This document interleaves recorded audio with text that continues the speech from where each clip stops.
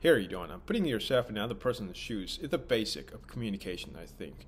So it is as quite natural as everyone must say to me, like, it's obvious. Don't you even know something like this? Or something. So now, after all this time, this way of thinking is very, very important for interactive communication these days, I think.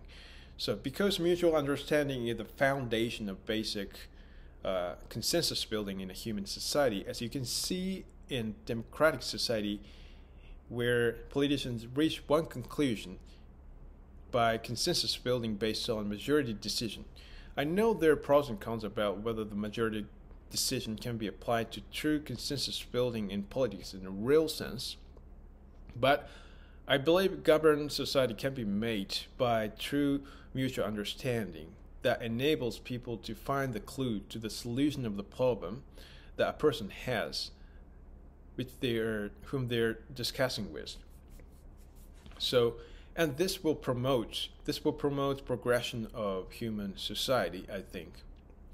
So it's like I understand your circumstance, and you understand my circumstance instead. So this is the essence of what I want to talk about here. So for example, you respect discussion partner's opinion first, and you deeply understand what he or she wants to assert in discussion, and you're going to have to make concession to him or her to pick up his or her real intention and think about the clue to the solution of the problem that he or she has. At the same time, you just refrain from talking about your strong opinion that you actually want to put as conclusion of the discussion.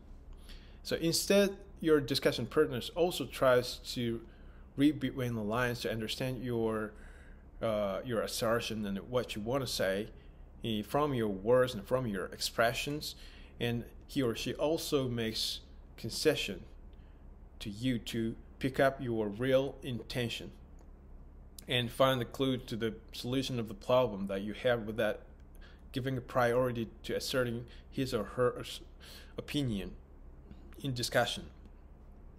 So it seems to me this good circulation that we just prioritize and make a concession to discussion partners' opinion each other will easily make an ideal conclusion in discussion without compromise with unconvincing persuasion from each other. So I know that's unrealistic, and I know this is just an ideal, right? But I think basically mutual understanding is not truly coming to effect unless we prioritize others over us.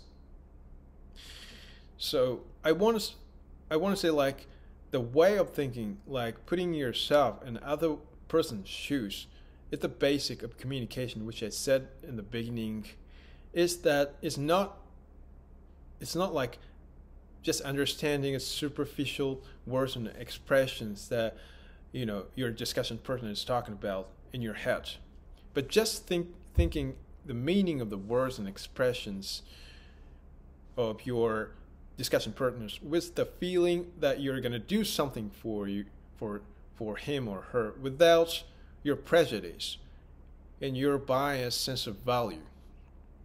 So this is how you truly understand others. So just understanding the superficial meaning of the words and the expressions that your discussion partner is talking about is not even within the mutual understanding, right?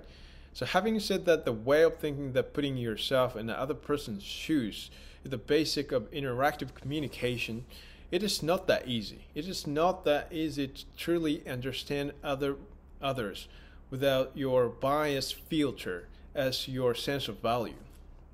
Because most of people listen to discussion persons talk to find the ground of justification of their opinion they want to insist on in order to persuade a discussion person that our opinion is justice, right? So in the first place, people listen to others' opinion to find excuses to carry out their point in discussion, because basically people want to prioritize their opinion first. So people say they understand, people say,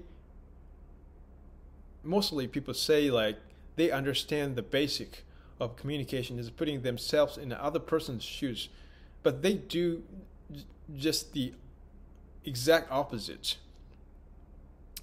So what do you think? What do you think the majority decision is installed in the political decision in democratic society?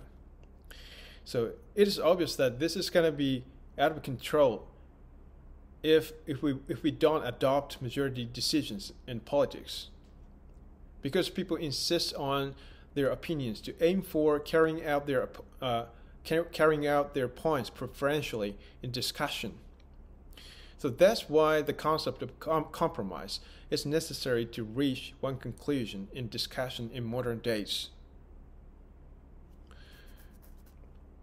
So if majority consensus is sold in political decisions, some lawmakers who won't carry out the point of opposition to the political decision end up being forced to compromise his opinion. So if we try to carry out our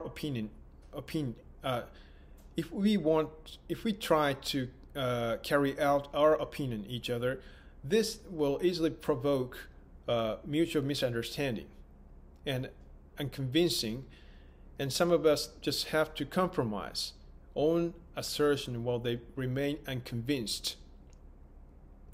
So in the result, consensus building, which is a core of decision making, ends up being established on the basis of majority compromise. So according to people's consensus, according to people's sense of value, in modern days, approval and opposition are trade-off. So if people's way of thinking is more inclined to prioritize others' opinion each other, the situation that mutual conclusion provokes conflicts because of different sense of value can be avoided. So how do you think about this issue?